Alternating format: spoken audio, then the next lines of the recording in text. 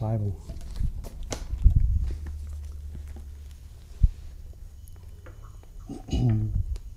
So far I've had about 4 Bibles. This is one of them. This Bible I actually had before I went to Bible school and while I was at Bible school. But we'll look at something in there today. The last class we covered reading. Reading in the New Testament, reading in the Old Testament, and just reading in general. Did you guys happen to look at that chapter in there with those 2 diagrams? That one specifically, where it had like not the purpose of the scripture and then the purpose of the scripture?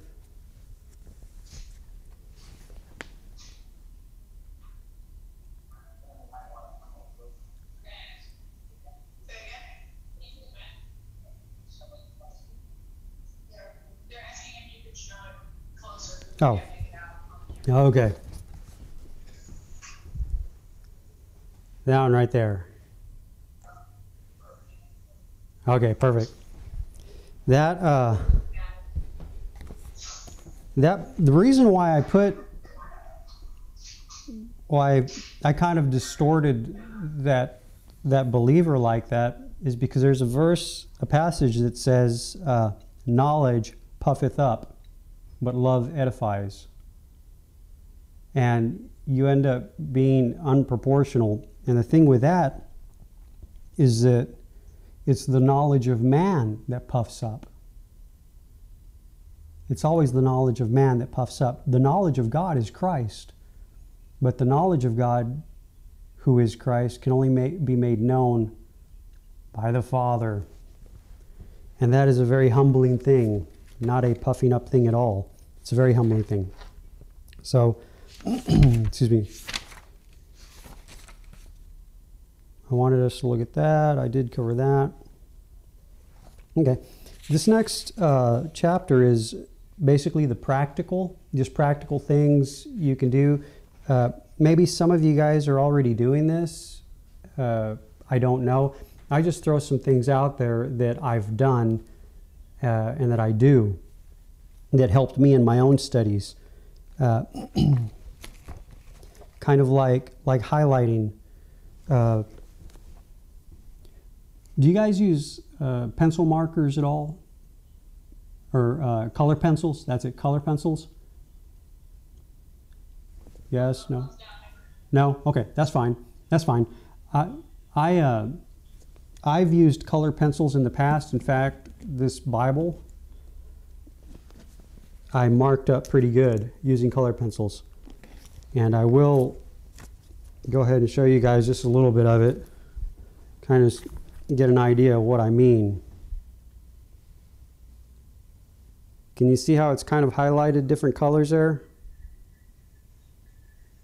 I know the lighting's not all that great. But what I did was basically, as I was reading, and as I read, if something got my attention, I would just like highlight it. And I came up with like my own highlighting code, color code thing. And just to give you an example, I'll just rattle some things off. Like for the color red, I had it to mean salvation and life. So anything that I was reading in the scriptures that equated to salvation or life, I would highlight it in red. I have pink for love and forgiveness. Blue, I have faith, hope, trust. Green, I have guidance, instruction, wisdom. Purple, I have royalty, victory, strength, power, the cross. Orange, I have promise or prophecy, which is fulfilled in Christ. Yellow, I have blessing, abundance, sunrise. Oh, no, not sunrise. Sureness, light. Yeah, sunrise. And light. It's hard to read the yellow color. And then black I have basically like sin and death. So I would I would, as I would be reading, I would just like underline it or highlight the whole sentence. The reason why I used pencil colors was because if you use a marker or a pen, it may go through the other end of your Bible, or not the Bible, but the page. It'll bleed into the back side of the page. But that's one of the things you can do as far as like things that get your attention. So then, like if I just open this and right here I see green, then I know that is going to be concerning the wisdom of God. Anywhere when I look at any color, if I look at here's one pink, there's according to his abundant mercy, there's his loving kindness.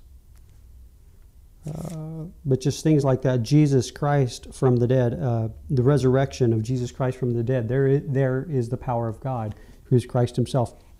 So that can probably help just in your reading and your studies. This is an old Bible. I had this when I was in Bible school. Center column references. Do you all know what I mean when I say center column references? Yes, no? The what?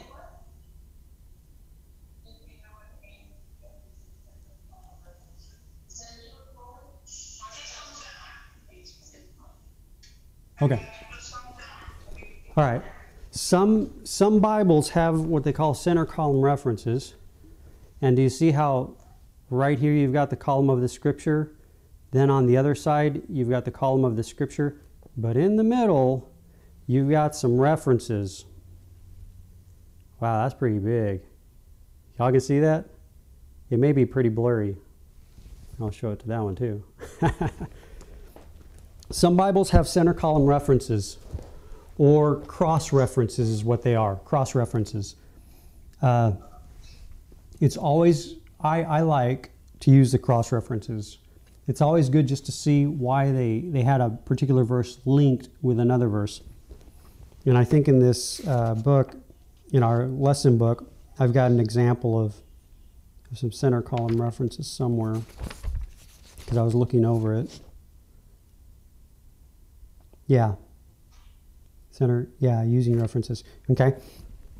And so basically what it does is like if you find a verse that I'll just give an example that says where Jesus says this, I am the way, the truth, and the life. And if it has a center column reference for that, you would look at that and maybe the reference would be this other verse where Jesus tells, I think it's Martha or Mary, I am the resurrection and the life. And maybe there's another reference that says, like in 1 John chapter, or excuse me, not 1 John, but the Gospel of John chapter 1, in him was the life, and the life was the light of men. So basically what it does, it ties verses together that are pretty much saying the same thing. So that's basically what a center column reference is. It's good to use them. And it's good also to write in your own center column references, to write in your own references. Do you remember when we were, a couple of classes ago, I think, we were looking at a passage and I went ahead and read my own comment to the side, and it had to do with the light of the knowledge of the glory of God in the face of Jesus Christ. It was either last class or the class before that. That is like my own reference where I jot something off to the side. It's always good to do that. Always good to do that. And it's good to do it. I don't know if you guys write in your Bibles, but it's okay to write in your Bible. I would, if you do write in your Bible, or if you begin to write in your Bible, I will recommend this: use a pencil, because you can always erase something if you wrote something wrong. Like if you have a little bit of dyslexia or something like that, which I do. That's where I write something and I don't spell it right or something, or my numbers change, and then I have to erase it and write the number in the right order. Anyway, Using a pencil like that is really good for writing in references. Another thing, and these are just the practical things for Bible study that we can use, the practical things in reading that will help us catch our attention and continue directing our attention unto Christ himself. Okay? Another thing is the concordance. See that big bad boy? Look at that. That thing's huge. Believe it or not, I used to travel with this. Talk about a big backpack. I don't do that anymore. And you can see just the difference. Do y'all see that? That thing's like huge. Or, look at this. I mean, technology is crazy. Look at this. You can see the difference right here between carrying this concordance around and carrying, like, this is my phone around. What's in here is this and a whole lot more. It is crazy. But this is a Strong's Concordance. This is the concordance I was telling you guys about, that I went out and bought it the day that I ended up needing it.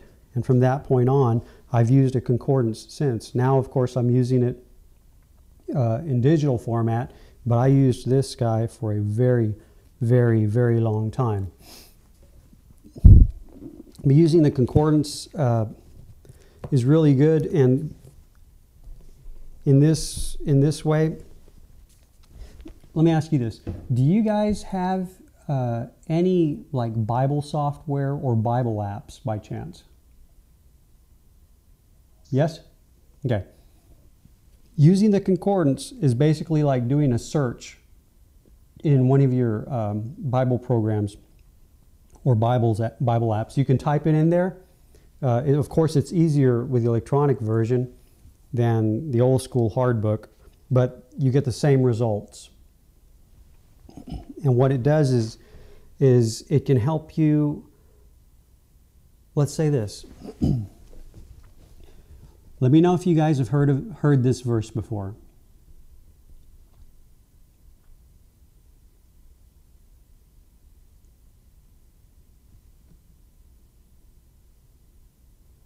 In the light of the king's countenance. You guys ever heard that verse? No? That's part of a real good verse. A real good verse. In the light of the king's countenance. All right? So what I'm going to do, the concordance has every single word in the Bible. What I'm going to do, I'm just going to look at the word light, and then I may look at the word countenance. But I'm going to see if we can find it in this. And hey, Lindsay, were you guys able to get a concordance there? Yes. Oh, look at that! Oh, you guys got them too. Look at that. Well, see, you know how big they are. Look.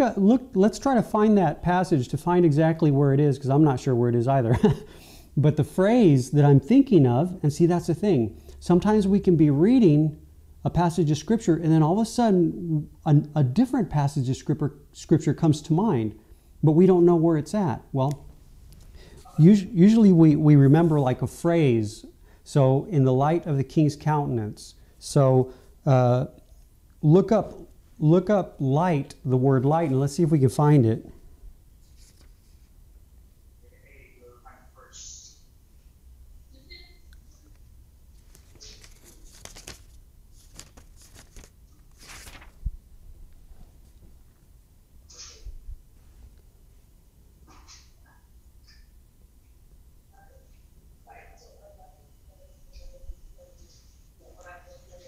Wow, it could be anywhere.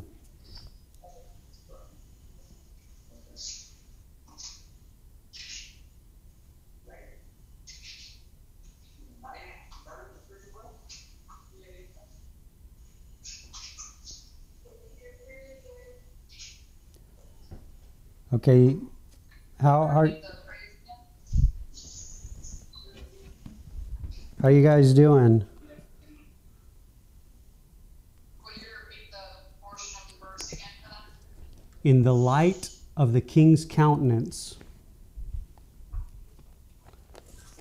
So you can try looking up light, and you can try looking up countenance or countenance.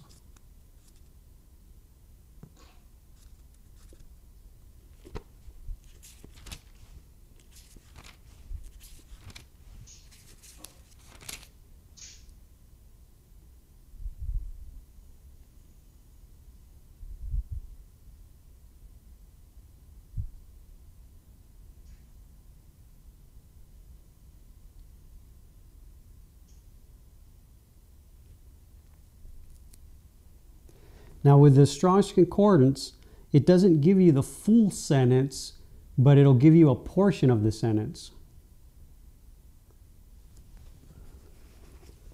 But you pretty much have to go verse by verse trying to find it, or phrase by phrase trying to find it.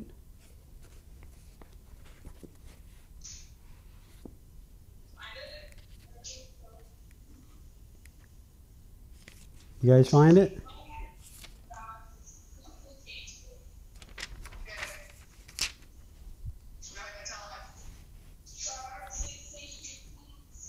What?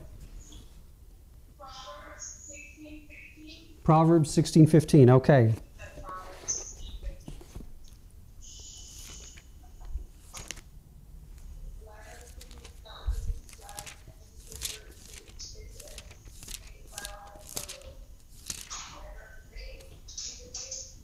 Okay. Yes. Proverbs 16:15. In the light of the king's, well, this is the New King James Version that I'm reading out of right here. In the light of the king's face is life. You can just stop right there. Isn't that an awesome verse? In the light of the king's face is life. That's a really good verse. Jesus said this also. He said, search the scriptures, for in them you think you have eternal life, and they are they that testify of me. And then he says this, and you will not come to me that you might have that eternal life. And it's all in him. So that's a really good verse. Okay, so that is basically how you use the concordance. Now, another thing we want to do you still have the concordance opened where you found it? Good, perfect. Let's look at the actual word light in that verse, all right? So, have you guys done this before? Yes? Yes? Oh, everyone's done this. Well, for those who haven't done it, we're going to do that, all right? We never know how far-reaching these things are going to go. So, let's go ahead and look at... I actually did this in a Bible school down in Mexico. We all had concordances out, and we did a class on just using the Strong's. But let's go ahead and look at what that word light actually means, all right? And off to the right, it's Strong's number 216, okay? So let's go to the Hebrew and Chaldee dictionary, because it's Old Testament, and look at that Strong's number 216.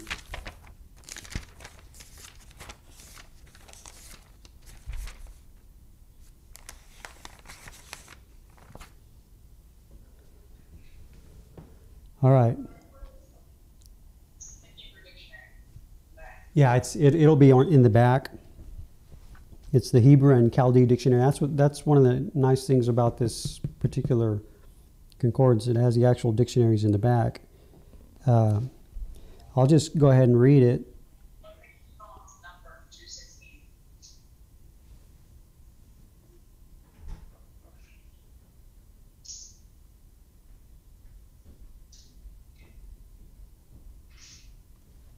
Y'all find it?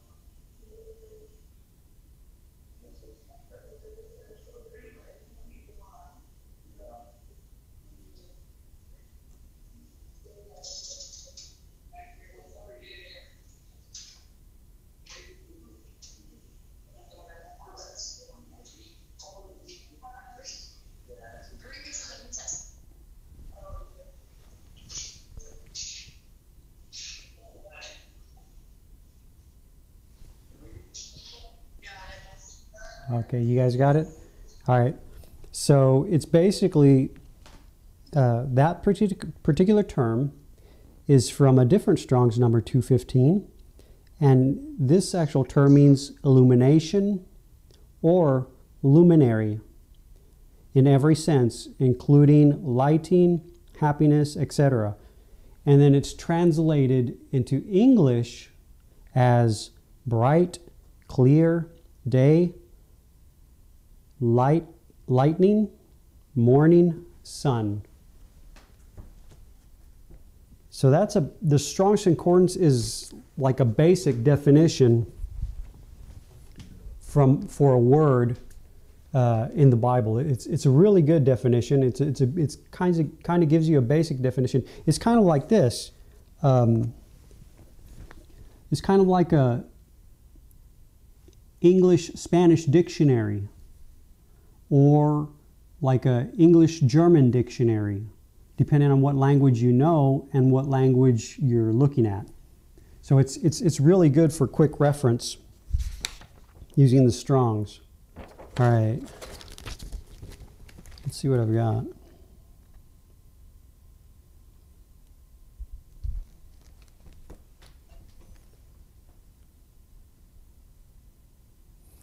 Yeah, using the center column references, we went over that a little bit. Using the concordance, we just did that. And you guys have all the, yeah, you do, because you printed out the lesson book. Good, you have it. My own definitions, not my own definitions, but the definitions that I copied into that.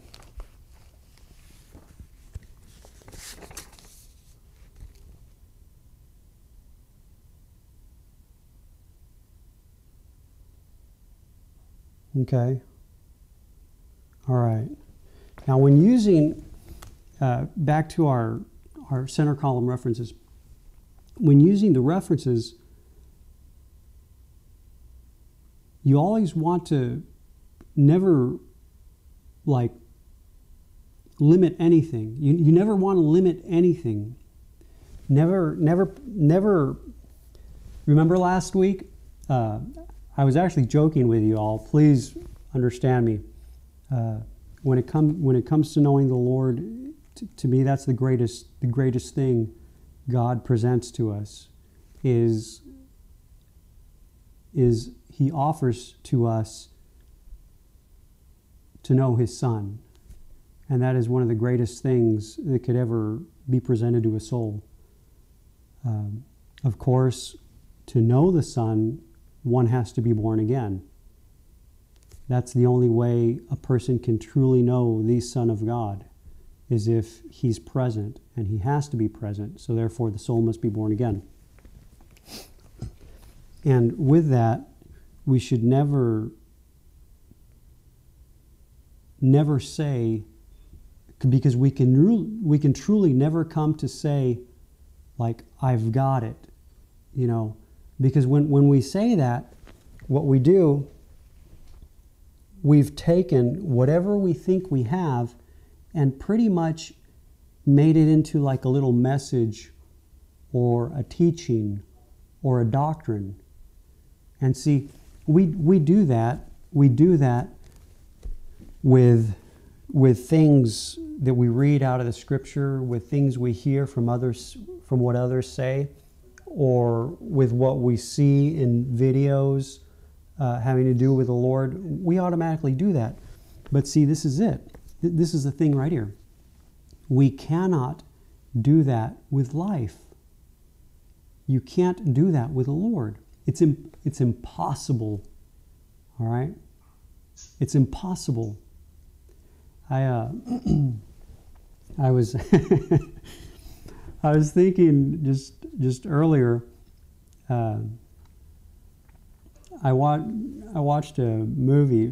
Forgive me on this one. I watched a movie like a couple, 2-3 weeks ago, but it was one of the Night at the Museums movies, and the scene. Forgive me for this. The scene. I don't know if you guys have watched it or not. The scene is where like the cowboy and the Roman soldier are watching this video of cats trying to catch the little laser light pointer. You know? Do you guys know what you guys know what a laser light pointer is, right? It's like a little deal, and they shine it, and people use it for lectures sometimes. They shine it on the chalkboard or shine it on this or that.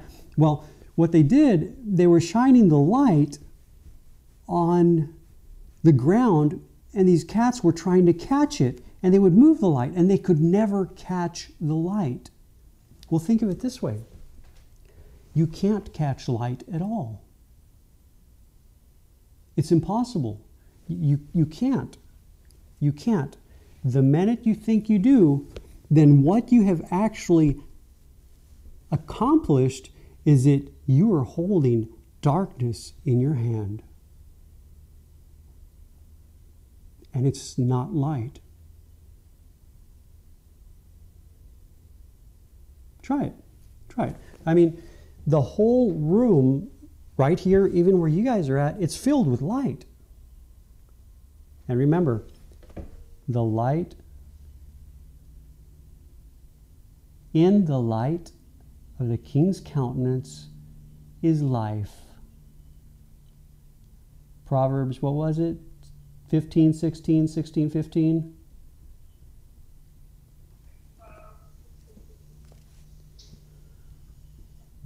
We can't capture light. Remember the verses where Jesus says, I am the light of the world. If any man followeth me, he will no longer walk in darkness, but shall have the light of life. Now,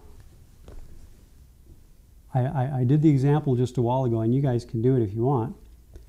But see, the reason you can see my hand is because there's light. Light is present.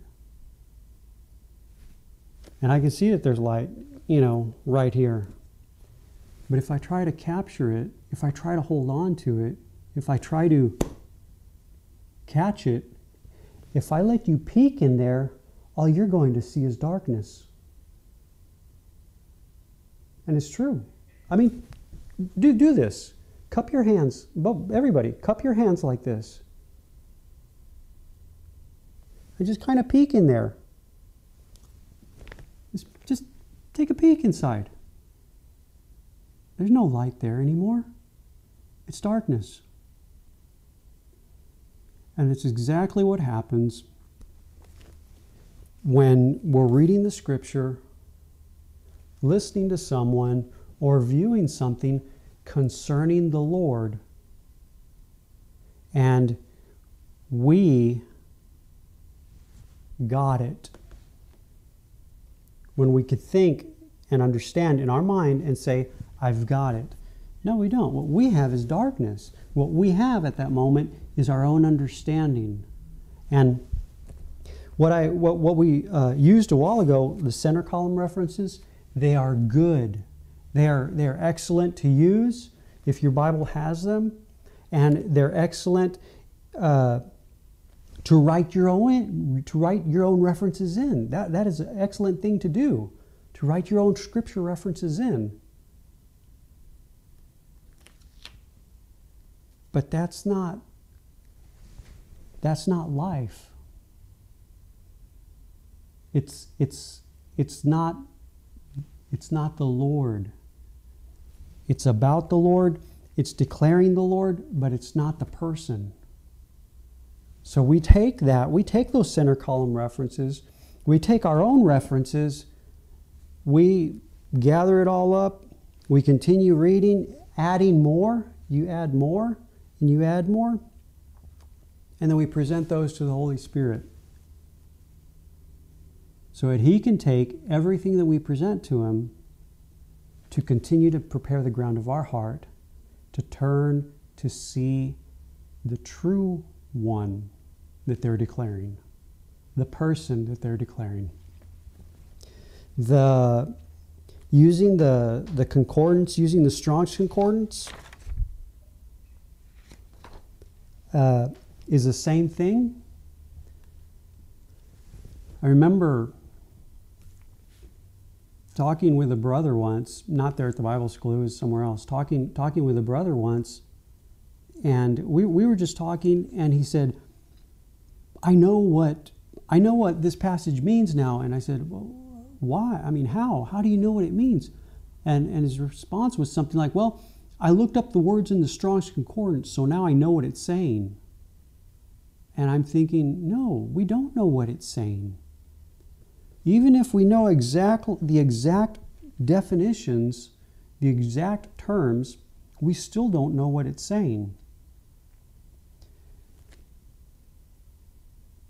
Only God Himself knows what it's saying. And the way He makes us to know what it's saying is to make known His Son, who is the person of it. Okay? Once again, the verses. Jesus said, I am the light of the world. In Him was light, and the light was the life of men. No, wait. In Him was life, and the life was the light of men. All these terms describing Him. And yet, you can think of it this way. In reading the Scriptures, we should never come to the point where we can say, okay, now I understand this passage. And then stop there. Because what we do when we do that is this right here again. And there's no life in it.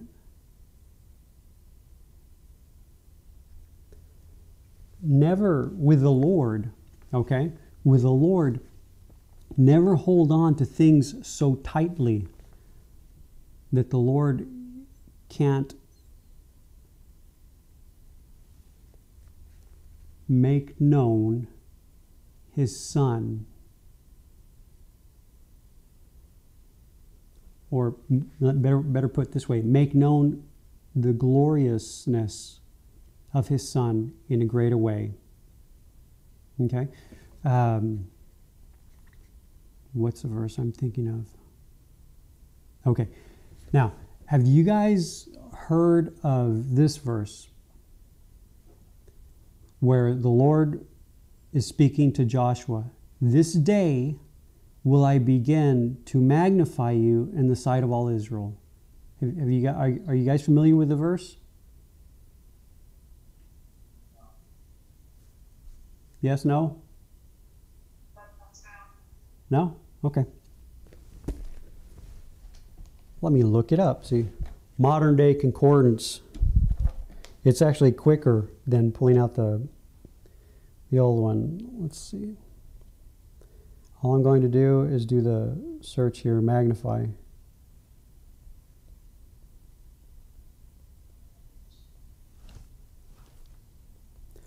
It's Joshua chapter 3, verse 7. And the Lord said unto Joshua, this day will I begin to magnify thee in the sight of all Israel. And just that phrase. This day will I begin to magnify thee in the sight of all Israel. There's several things happening just in that phrase of that verse in Joshua chapter 3, verse 7. For one, God Himself is going to begin something. Begin. And that the word begin is very different than like the word, like if God would have said, today I'm going to do this. Begin basically means like it's going to start and continue. Remember the verse again where Jesus said, if you continue in my word, you are my disciples indeed, and the truth shall make you free. This day will I begin to magnify you in the sight of all Israel.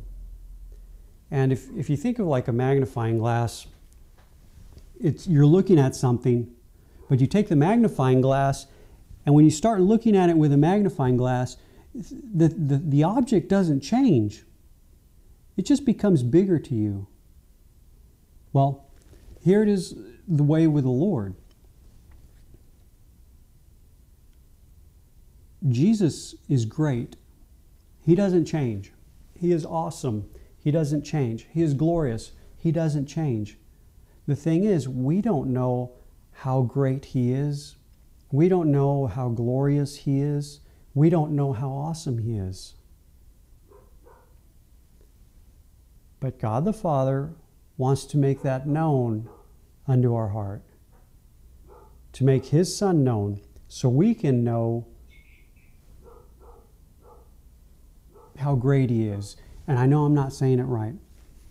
So that, here's what it is, so that His knowing of His Son can govern our hearts. Because the knowing of God the Father, who knows His Son, is greater than our own knowing, by far. By far. Okay? So this day will I begin to magnify Thee in the sight of all Israel. And that, once again, with that word begin, it means to continue. So even when we're looking at a passage in the Scripture,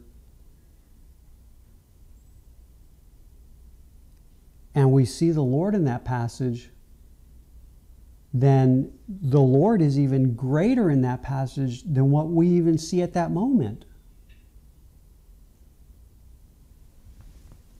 There's a verse, and I want to go ahead and look it up real quick.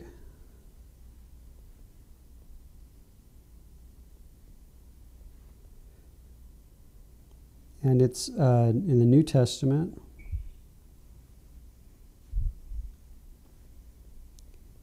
And it's Paul. And I may find it.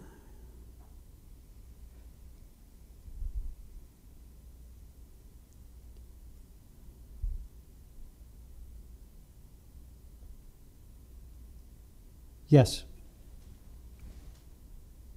Nope. Wrong verse.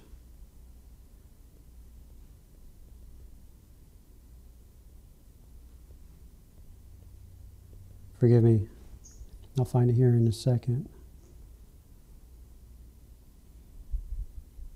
Yes, here it is. It is Paul. It's in Ephesians chapter 3.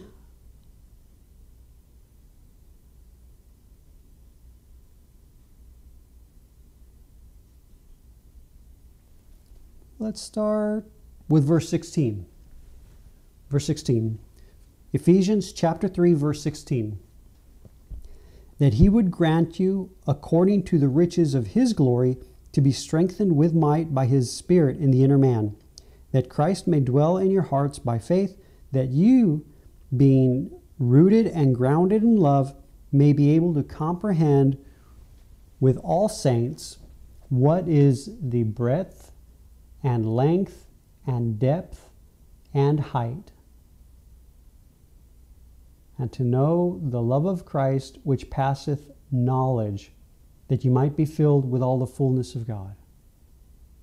The length, the depth, the breadth and height. Well, the breadth, the length, the depth, and the height.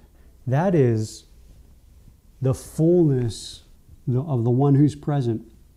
And the thing is like this. And here's a perfect example. And I'm going to use this example because here's where my studies have been. We all know Abraham, right? And the first thing that Abraham found when he entered into Canaan was the Lord Himself. The Lord appeared. And it says it that way. The Lord appeared unto Abraham, unto Abram. The Lord appeared unto Abram. Abram saw the Lord. At that moment, Abram could have said, I've got it. I've seen all there is to see. That's it. I've got it. Remember our example? I've got it. I've seen all there is to see. But that's not the case. Now, in one respect, Abram could very well have said, and it's true to say, I have seen all that there is to see, because he's seen the Lord. But see, it doesn't end with one seeing, but it's continuing to behold the one who's present in the land. It's continuing to see the fullness of Christ that's present. It's continuing to see the one who's present. Okay? I think when I first met you, Jerry, I think it was at a Bible conference right there at the Bible school, and I think I shared that particular year, and the main verse that I was using was Acts chapter 26, verse 16. And to me, that's a foundational verse in my heart. There the Lord made known His Son as everything there is to know. Everything that there is to know, everything that there will ever be to know. It's literally all about Jesus, right there in that verse. And the translation that I love reading, because I've studied it out, and it's a perfect translation of the passage, is this, where it's James Murdoch's translation is the Syriac Peshitta, and Jesus says this: I have appeared unto thee, not a message, not a teaching, not a concept. I have appeared unto thee. And he says, for this purpose, to constitute you a minister and a witness of this. This is what you will be a minister of, because this is what you have and will continue to witness of this. Thy seeing me, because it's me you've seen, and of thy seeing me hereafter, from this moment onward. The same exact thing that the Lord told Joshua that we read a while ago. He said, this day will I begin to magnify thee in the sight of Israel. See, Joshua was great. Israel just didn't know how great Joshua was. Joshua is a type of the risen Christ. We just don't know how great the risen Christ is. So we never want to capsulate anything. We never want to capture it. We never want to come to the place concerning the Scriptures, concerning the Lord, that we can actually say, I've got it, or I totally understand it. Or I think you guys may have heard this this phrase there at the Bible school, pigeonhole. Have you guys heard that? Pigeonhole? No? You guys may hear it. I heard it a lot. But what it means, it basically means this: okay, now I've got that. And then every time you hear something related to that, you put it in that same exact spot. Yeah, that's where it belongs. That's where it goes. And all it is we just captured something, some term, some phrase, or some sentence in the Bible, and then anytime we come across something that's related to it, we just stick it back in there and we say, okay, now I've got it. Here's my little bag of tricks, kind of. I've got it now. And you can't capture life. You can't capture light. You can't do that. It's impossible. You can't capture it. Now, maybe in the physical realms, some scientist can do something like that. I don't know. But if it pertains to life, who Christ is, you cannot. And all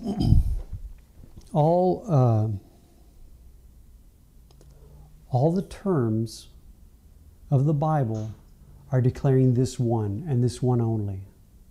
They're only declaring Him and Him only. So, because they're declaring Him, we can't take them and capture them in a sense. Here's another thing too. In studying, in reading and in studying and in learning the Scriptures,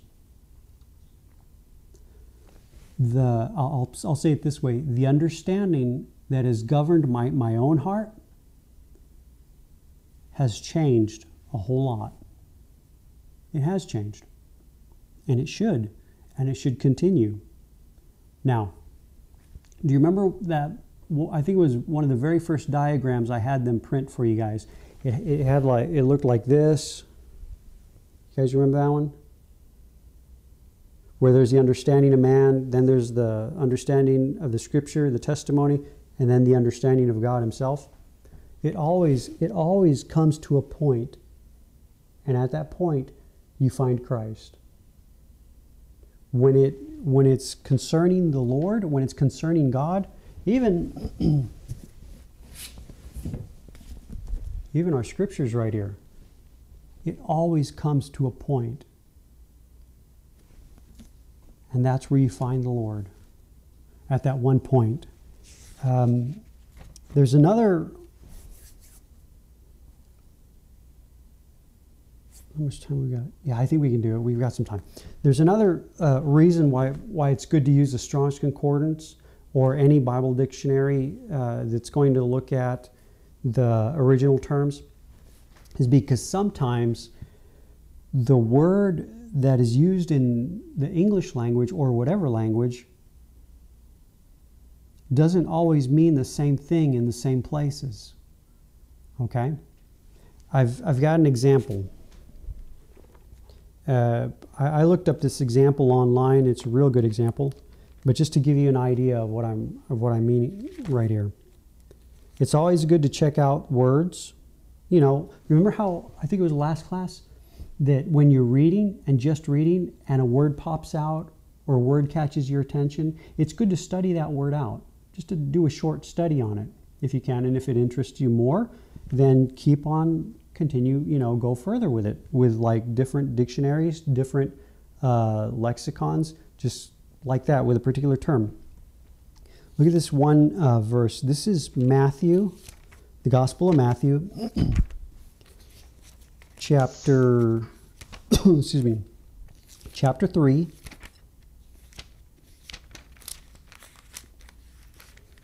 verse...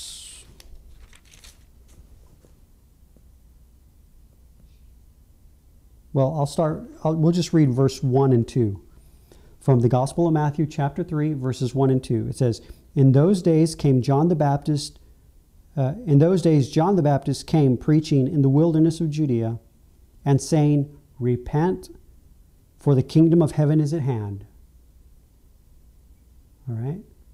Came saying, Repent, for the kingdom of heaven is at hand. Now, I know when you look at that word repent, you have your idea of what it means. I know that I have my idea of what it means. And then we can actually look at that word in the original language, look at the original definition of what it says and see what it originally meant. Okay? But even if we see what it originally meant, we are still... It has no effect until the Lord makes it known in His Son Himself. All right? So I'm going to do that just real quick. I'm going to go to Matthew chapter 3, verse 2. In those days, verse 1, in those days came John the Baptist preaching in the wilderness of Judea and saying, Repent ye, for the kingdom of heaven is at hand. All right? I'm going to look at the word repent. It's Strong's number 3340. Metanoeo, something like that is a Greek term. And it basically says this for the Strong's Concordance. From two other words make this one word, and it means to think differently or afterwards, that is, reconsider. Moral, feel, compunction, repent. Okay, well, that's what that means. I'm going to take it a step further because I know that in another Bible dictionary, it takes it a step further.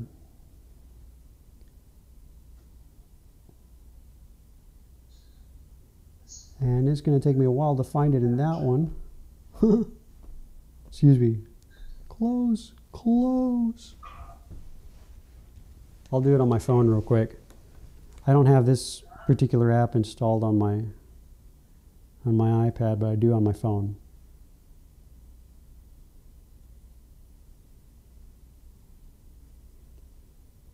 And it was Matthew 3:2. All right. And saying, repent ye, for the kingdom of heaven is at hand. Repent, Strong's number 3340. This is Thayer's Greek lexicon. Thayer's. It's different than the Strong's, but it's kind of like the Strong's, but it's a little more in depth than the Strong's. And this is what it says: change one's mind, that is, repent. To change one's mind for better. Heartily to amend with abhorrence of one's past sins. Okay? What it basically means is a change. Now here it said change one's mind. I've read in different dictionaries, lexicons, where it says to change one's heart. It's a change from one to another.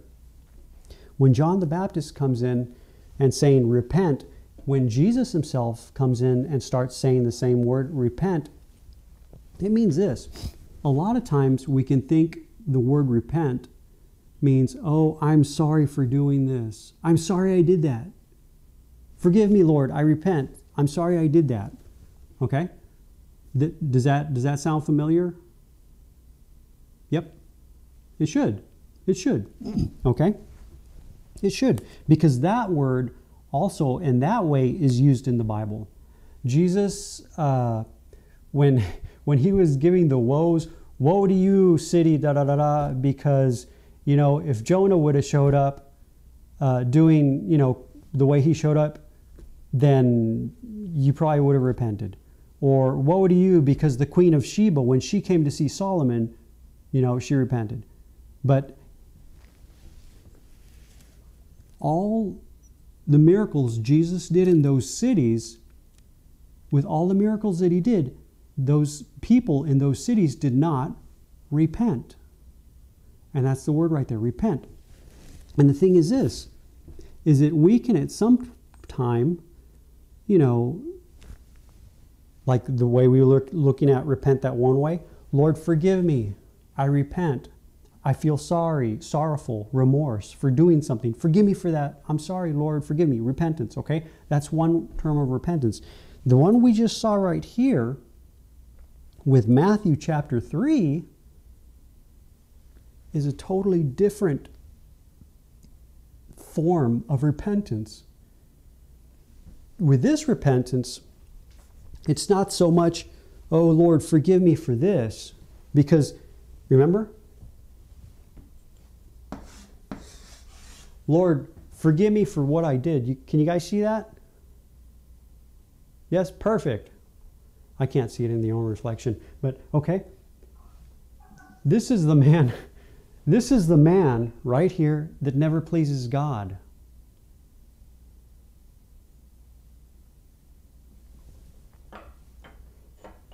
Christ, his Son, on the other hand, always pleases the Father.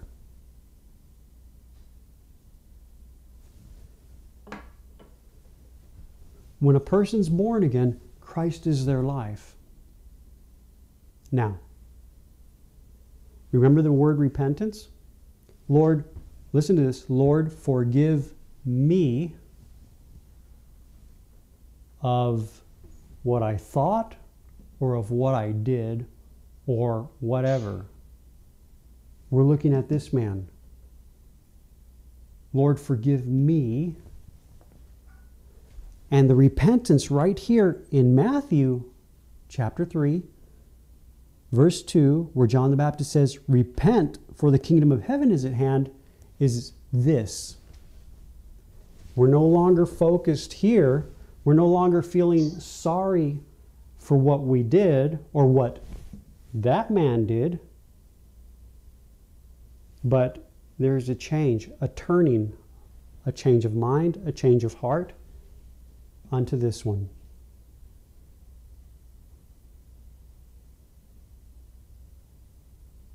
And that is true repentance. When when it's not just forgive me for doing this, Lord, though that is good. There should be sorrowful. We should be sorry when we do something that doesn't please God.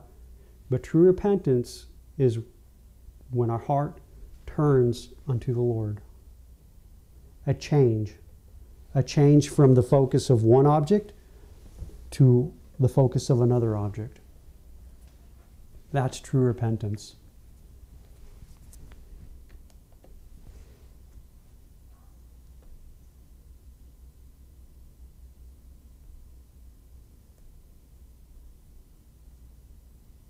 I'm going to look up one last verse.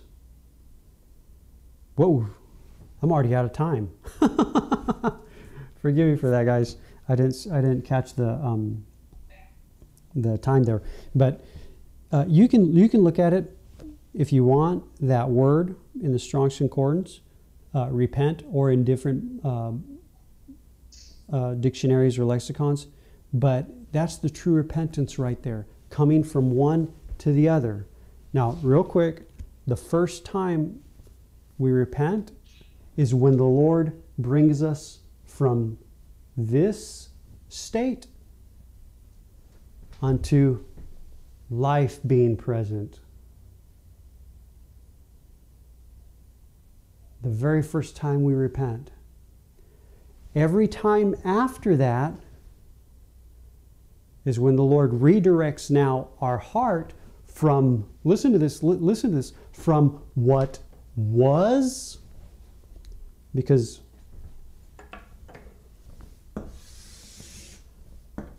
there's a difference right there. What was, times past, to what is.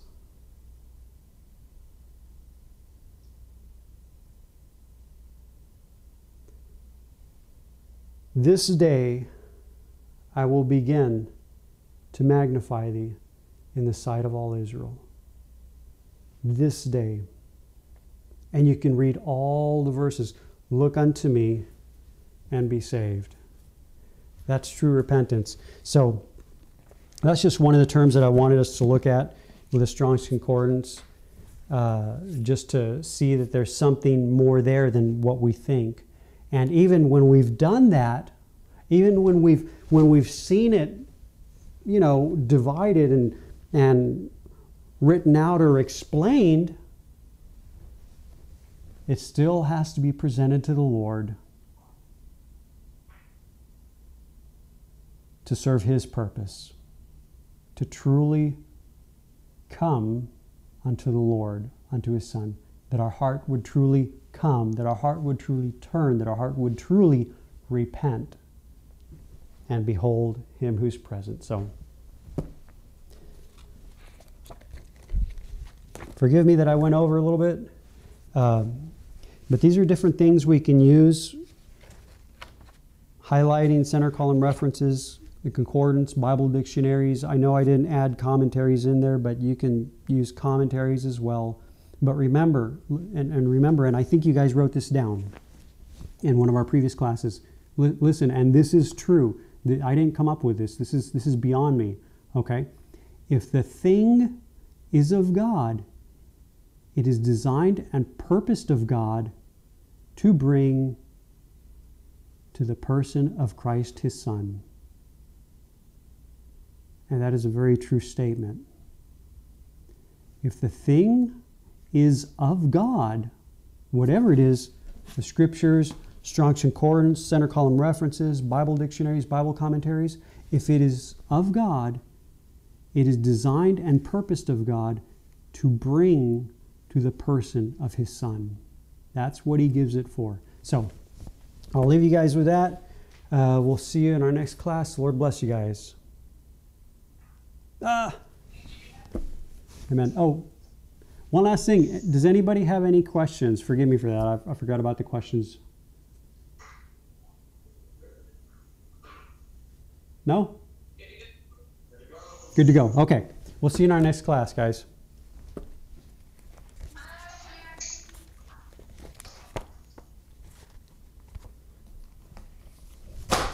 Whoops.